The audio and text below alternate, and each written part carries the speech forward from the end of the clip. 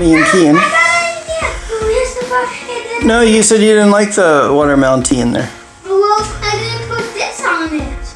Well, if you don't like it, then you're going to ruin it all. That's on this.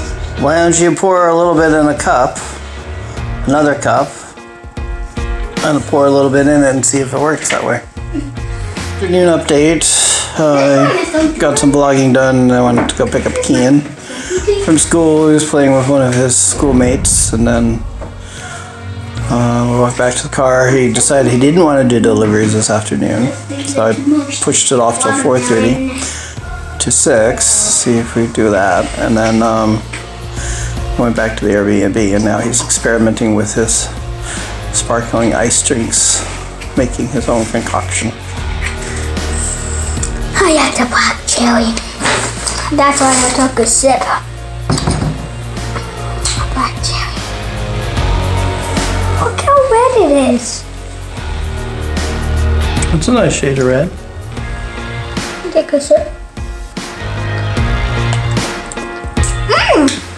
Try it. It's so good. Yeah, that's good.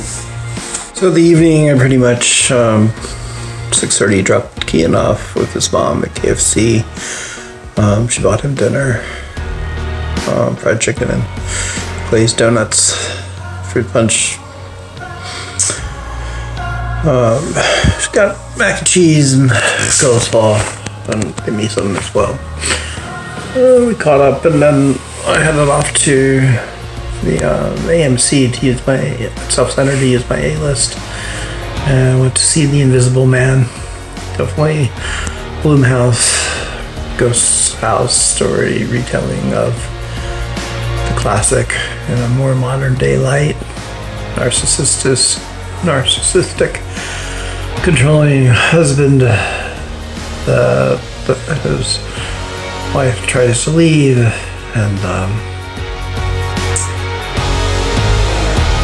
he commits suicide when she does, but then with her spirit or his ghost or his being invisible man monster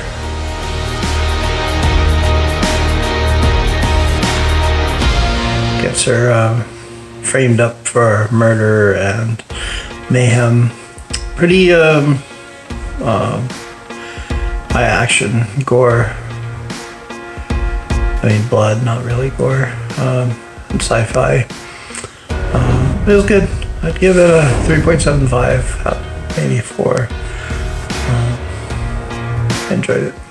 Definitely not kid-friendly though. So glad I didn't have the little one with me. I always drove home after that, headed back to the Airbnb, and I'm gonna do some logging and web dev, and call it a night. Good night, Renton.